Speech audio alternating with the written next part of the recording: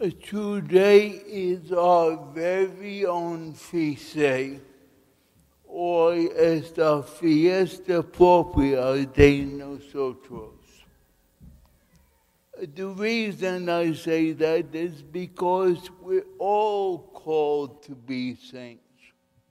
And we're celebrating today that some of us, in fact many of us, have already made it. Estamos celebrando hoy que todos nosotros somos llamados a ser santos. Y celebramos hoy la fiesta que dice que algunos de nosotros están allí ahora. En realidad, muchos de nosotros. We're celebrating a feast day for saints who are already canonized, but don't have their own feast day. They're not famous enough, or maybe they are celebrated in a big way locally, maybe like St. Patrick in Ireland, but not celebrated in a big way in most places. We're also celebrating a feast day of many who are saints, but they're not canonized saints. The people who, St. Paul says, ran the race, finished the race, and merited the crown. Or, as one of the Eucharistic prayers says, people who have gone before us marked with the sign of faith. And we're celebrating also many people that maybe aren't considered by other people as saints, but we know them as holy, good people, saints, maybe in our own family, our own grandparents, perhaps. Estamos celebrando hoy no solamente día especial para santos sin su propia fiesta, pero también santos, personas santas que vivieron en el pasado. Quizás no en mucho pasado antes de nosotros, quizás nuestras propias abuelos o nuestras propias abuelas. We're celebrating saints of all kinds. Now, we don't know whether people are in heaven or not, unless the church has officially canonized them.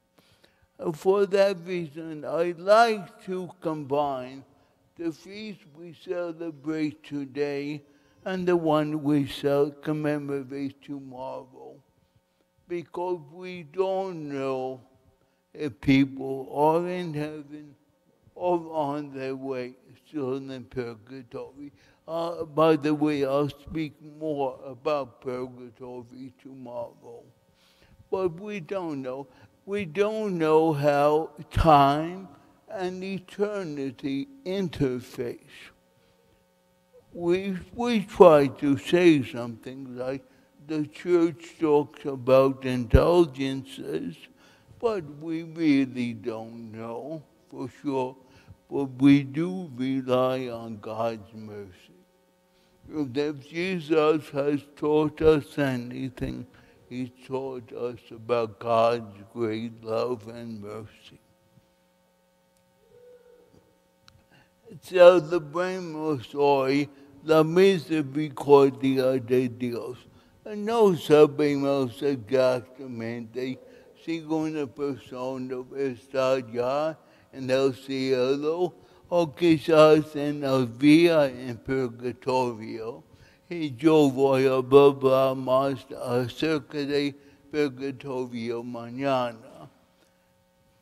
no sabemos perfectamente, pero tenemos confianza en la misericordia de Dios, porque Jesús habló mucho acerca de Dios, Dios que es tan amoroso, Dios quien está tan misericordioso.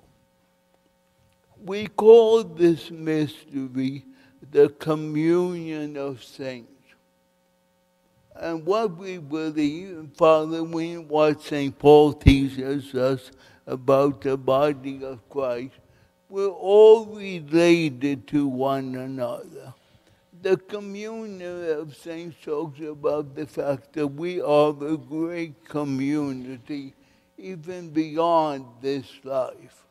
We are called community with the saints in heaven, with the souls of purgatory, and we help one another.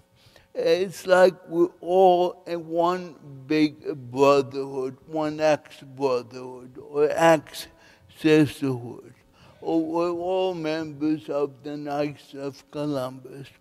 We help one another. And the communion of saints, we're talking about people helping us with their prayers.